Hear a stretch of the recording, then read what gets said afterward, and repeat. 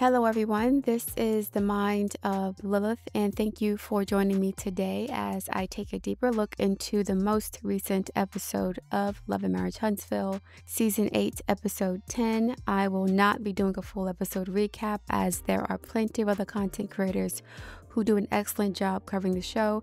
Instead, I'm going to focus on specific segments of the episode that I believe could be used as teachable moments for myself and the audience. First of all, rest in peace to Keke.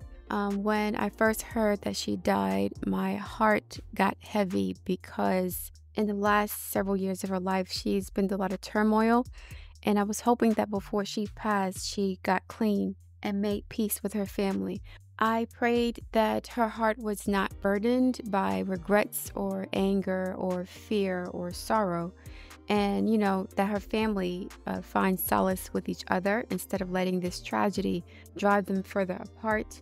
A lot of older people have died in my family over the past decade, and you can still feel the bitterness and resentment from the relatives who don't know how to forgive and forget. And some people act like holding a grudge is a badge of honor. But anyway, I hope that the memorial services and the funeral is peaceful for the family without any drama, interruptions, or clout chasers who want to sensationalize the tragedy for their own personal gain and entertainment. I'm going to start off with Martell and his conversation with Stormy. Martell finally admitted that he tried to holler at Trisha. And I'm not surprised because Martell is a cockhound, especially after his divorce. Most narcissists have anything but a hole in it syndrome. They will smash anything moving, especially if they're going through some sort of emotional turmoil. They use sex to regulate their feelings. So I'm not surprised that he tried to holler at Trisha. I wonder if he was trying to smash Trisha during his marriage to Melody or after his divorce while he was still dealing with Ariane. And if Trisha did sleep with him, I'm not sure if she did or not. He said she came over to his crib more than once. I don't know.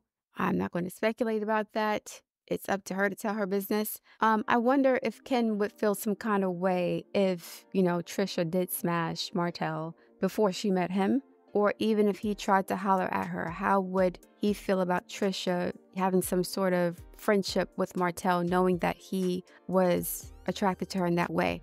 And Trisha seems like Martell's physical type. She's like bottom heavy, brown skin, slim, similar to Ariane. Martell likes slim women. So, Trisha is not an unattractive woman, and Martell would definitely smash, especially if he smashed his manager. I forgot her name. I think her name starts with an M as well. But yeah, so I'm not surprised that Martell tried to hit on her. I wonder if Martell sent Trisha those DMs while she was still in with her husband or after they separated. A couple weeks ago, Trisha was blushing and sniggling and giggling around Martell a whole lot. I don't know if it was because she's shy or naturally awkward, or if she is low-key attracted to him. Martell is not an unattractive guy. He's very charming. Most narcissists are very charming. So I wonder if she's physically attracted to him, and that's why she's acting a little bit weird around him. I don't know. Hopefully that situation is in the past, and Martell will respect Trisha's relationship with Ken, and she'll also respect her relationship with Ken. And hopefully this whole thing happened before they even got together. So anyway, Sunni and Moses are house hunting, and they viewed a house that Martell built. Now, I am happy that Martell is back to building homes and being productive instead of stalking and harassing Melody. But I wasn't a fan of this house. It looked tiny and very bare bones for a growing family.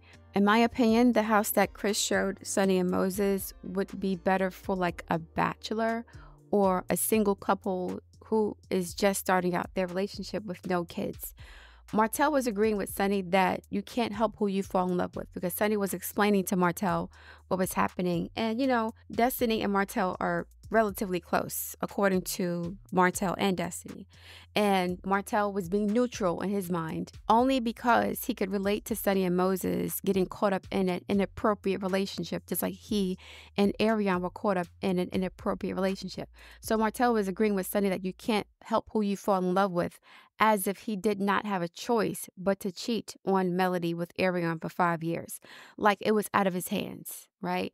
Now, as an astrologer, I do understand cosmic alignments and attracting people into your life who are meant to teach you valuable lessons about yourself. But if that was the damn case and Martell was so in love with Arion, why was he trying to holler at Trisha instead of cultivating a stronger bond with Arion after his divorce? Why was he still harassing and pining after Melody? Why hasn't he committed to Arion yet? He hasn't even claimed her on social media. Not to say he has to make the relationship legitimate, but he's doing everything else on social media. He's going after Melody on social media. He's begging her for forgiveness on the show. Why can't he go on social media and basically, claim Arion publicly? And like I said before, Martell's confused, so he creates confusion around him. Yes, I do believe that Sunni and Moses may be more compatible than Destiny and Moses based on where they are in their lives.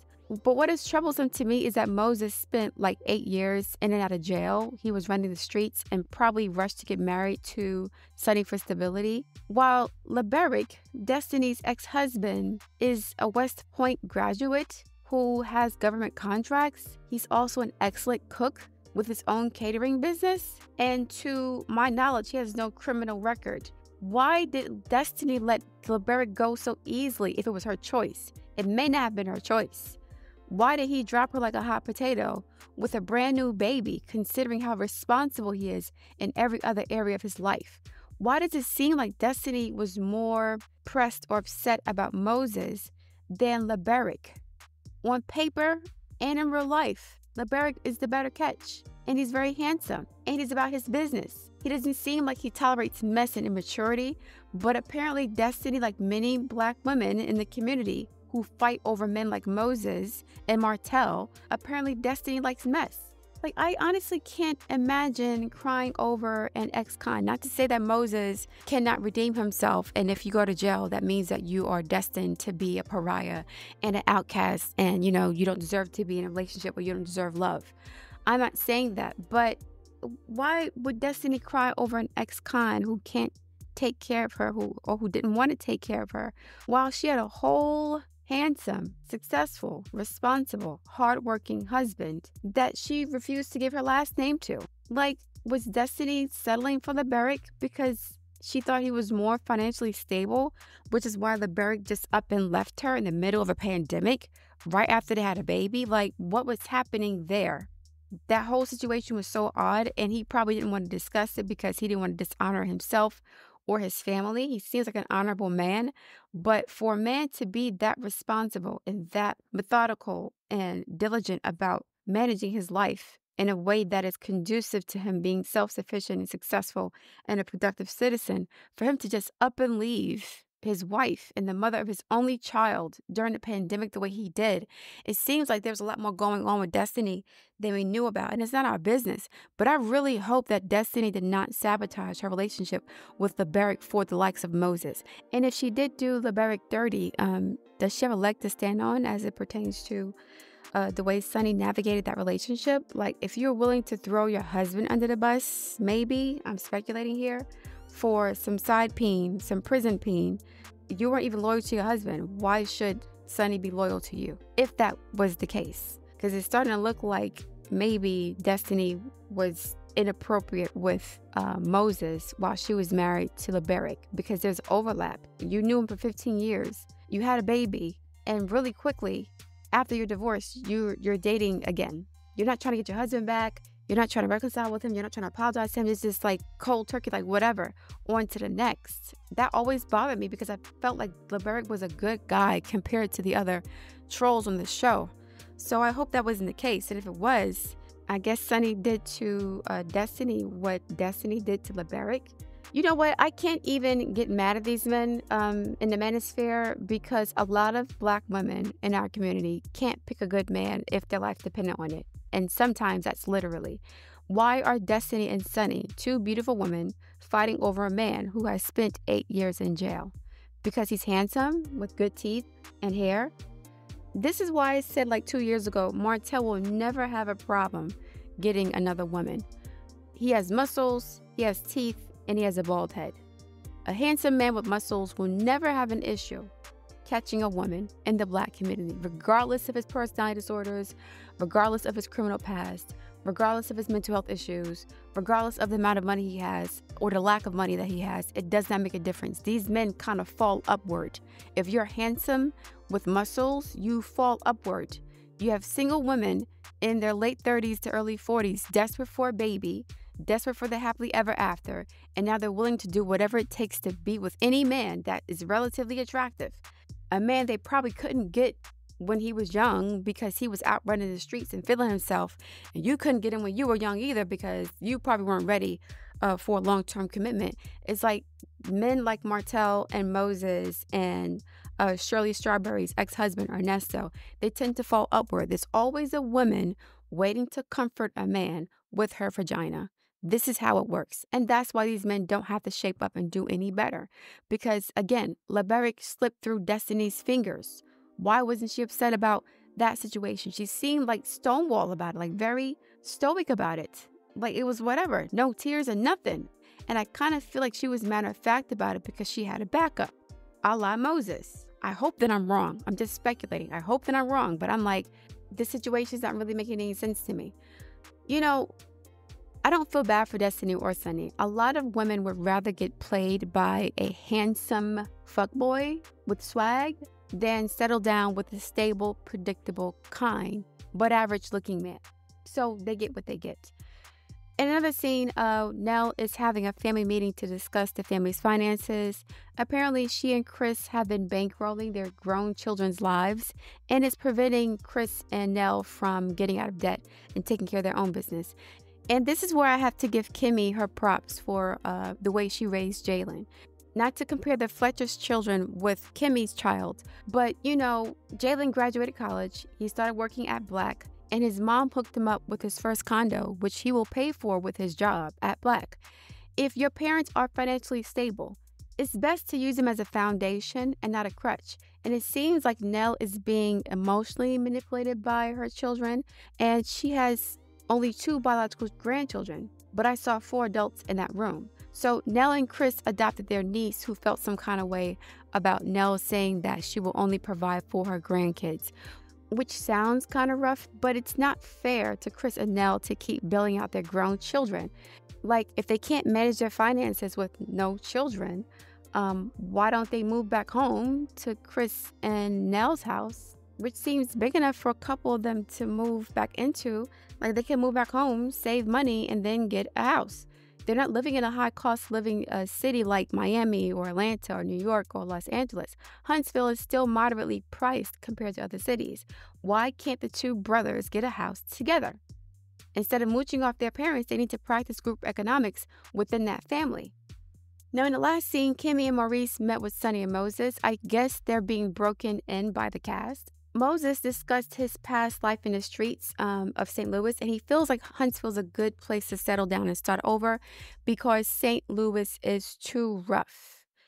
Now, on a quick side note, or not so quick side note, I noticed that Black people, Black Americans in particular, swear by the Democratic Party. Many of us will attack people who won't vote for Joe Biden or any other Democratic presidential candidate. Yet Maurice said that Detroit, a Democratic city, was too dysfunctional for him. He had to leave and go to Alabama. Kimmy, who was from Baltimore, another Democratic-run city, said the same thing, that Baltimore was a hot mess and she had to go to Alabama, which is a Republican state for the most part. And now we hear Moses saying the same thing about St. Louis, which isn't really considered like the North like that, so to speak. It's kind of considered the Midwest. But a significant percentage of Black Americans live in Democratic cities like New York and Chicago and St. Louis and Atlanta and Baltimore. And we all complain about the same shit. High crime, crappy relationships, high cost of living. And then you have Black people migrating to Republican states to escape from the Democratic policies that they continue to vote for. You know, for the past several days, I've been watching the Democratic Party melt down about Biden's debate and his decline in mental health. And the media, like MSNBC and CNN, they've been having these information sessions and these town hall meetings and these watch parties. And they're speaking with potential voters about how they plan to vote. I noticed that all of the white women who were interviewed were Democrats, and all of their husbands were Republicans. And so they were going to these information sessions and these meetings to like have discussions about politics that wasn't so polarized. They wanted to hear what Republicans had to say, and Republicans wanted to hear what Democrats had to say. But I noticed that when the reporters asked the white women what their party affiliation was, they all said Democrats. And they were like, yeah, my husband isn't here. He's a Republican. We can't agree on who to vote for.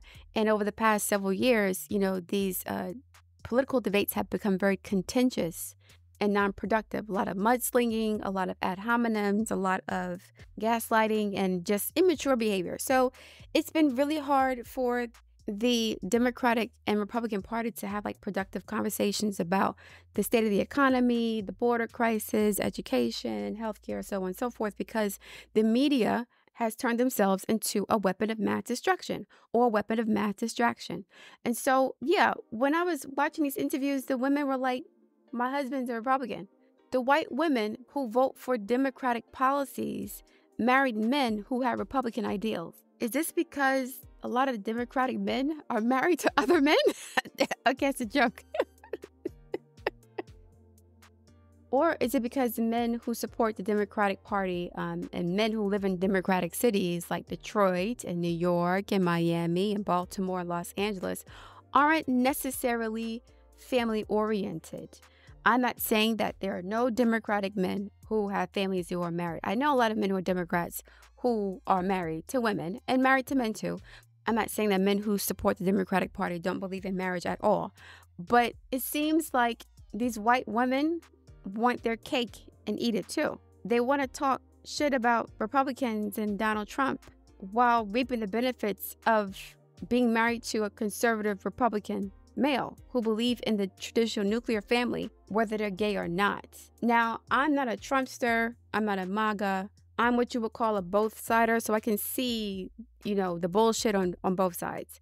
But over the past 8 years, the media has been so obsessed about Donald Trump that they weren't paying attention to Joe Biden's dementia.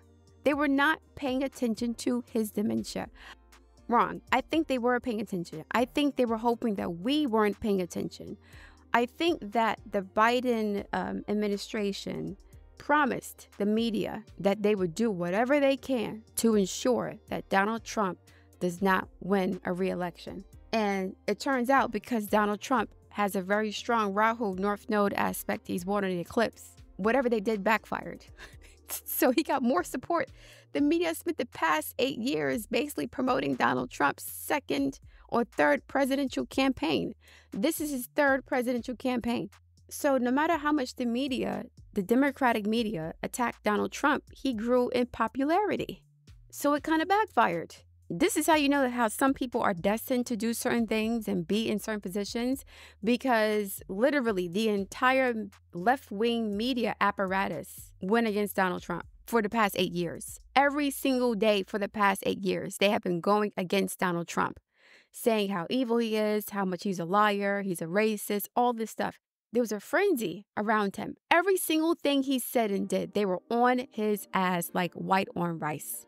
I'm like, I've never seen this before. I've never seen this level of obsession and pettiness around the president, which means that more than likely, behind the scenes, something didn't work out the way they expected. The fix could have been in. Some people are saying that Hillary Clinton told Joe Biden to stand down because Joe Biden was going to run in 2016.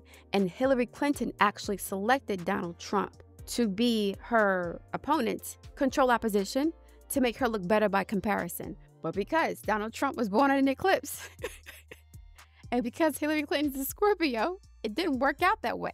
Apparently, Donald Trump stole her thunder and she never forgave him for that. And now it's time to weaponize the Justice Department against them and the media against them. So yeah, the media has been so far up Donald Trump's ass the past several years that they've ignored Biden's, no, I'm not gonna say ignored. They didn't pay attention to it. They didn't report it because they thought that whatever Biden was going to do to sabotage Donald Trump was going to work, and it backfired. And now they're desperate because after Trump's conviction, after his felony conviction, because Joe Biden keeps calling him a felon, which had the opposite intended effect. Donald Trump broke a record when it came to campaign contributions. And he was getting contributions from like small donors, $20, $40, $10, $5 here and here. And people were giving to his campaign generously. And these weren't big donors. So I think the debate was the last straw for the media. As a matter of fact, I think that the media planned to turn on Joe Biden during this debate because they all were on the same accord.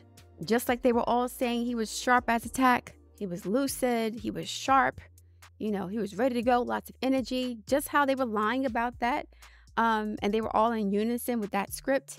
They're now all in unison with the script of, we got to get this man out of here because Donald Trump is going to win and we can't have that happen. Whoever is controlling Biden, whoever is behind the scenes controlling the media, covering for Biden, they're desperate to get Trump out of office. I told you guys a few months ago, I wrote in my community section that I had a dream that I attended this black tie fundraising event in Harlem, New York. And in the dream, there were all these rich people who were all dressed to the nines, but they were very angry. They said, we cannot let Donald Trump get back in office. And then I yelled from the back, if you were doing your damn job, you wouldn't have to worry about him being elected in the first place. And then they escorted me out and the dream ended. But there was a whole room of people who were very angry about the idea of him getting reelected. They were pounding on the table. He cannot win. I don't know why they're so against him. I think Donald Trump is like the tail that wags the dog. Usually when politicians are selected by the powers that be, and then we vote for who they select for us, the powers that be have control over that candidate because they chose them. But it seems like Donald Trump is like rogue. He went rogue from the very beginning, and he wasn't supposed to be in there. And now he's in there like swimwear, and they kind of took for granted that Biden would do whatever it took to get rid of him. So the media slept on his dementia and his senility. For over 3 years, over 4 years, they slept on it. It is what it is. So yeah, last point, why are white women and white men allowed to be in relationships and come together and benefit from the system regardless of their political differences? The Democratic Party tries to create division between black men and black women because black men are more attracted to the Republican Conservative Party. Not as a majority, but a significant percentage of black men are moving towards the conservative Republican Party because that party aligns with their values. A lot of black men want to get married. A lot of them want to have children. A lot of them want a traditional, stable life where their wife has a certain role and they can fulfill their duties in society. And a lot of women who are Democrats, especially black women, they're not oriented that way. There is a visceral fear of trusting black men in any regard, especially romantically or financially, because of our history in this country. So black women have a different agenda than black men, right? Just like white women have a different agenda than white men. They're still getting married though. Like white men and white men, women are still getting married. All of the people that were interviewed by these reporters, all the white people were married. So they have no problem coming together regardless of their political differences. Why is it that black women are like, well, if you vote for Republicans, I can't deal with you. You're a racist, you're a MAGA, you're a coon, all this stuff, and vice versa. The same thing happens to black men who shame black women and black women and black men into voting Democrat. Like, you have to do that. The Democratic Party, again, tries to create division between black men and black women because black men are more conservative leaning and black men have been guilted and gaslit into thinking like black women who don't know that they're being pimped by the preacher or their political leaders. Unlike women, honestly, men don't have as much tolerance for abuse and disrespect. So if something isn't working for them, whether it's a job or a relationship or a school system or some other situation, these men are more inclined to rebel or do something about it, even if it's illegal or self-destructive.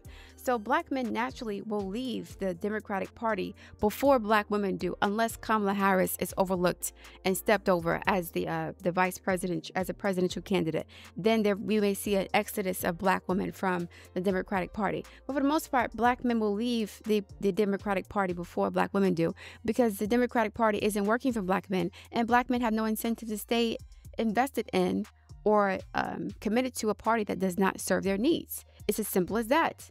Women have a higher tolerance for abuse and disrespect, and so we'll put up with being ignored, being gaslit, being looked over, being manipulated, being used for decades. And we complain about this every election cycle, but we continue to vote for the same political party. For what? I'm going to delve into this a little bit further in my next commentary, but thank you for listening. I look forward to reading your feedback. Please like, share, subscribe, and I'll speak to you soon.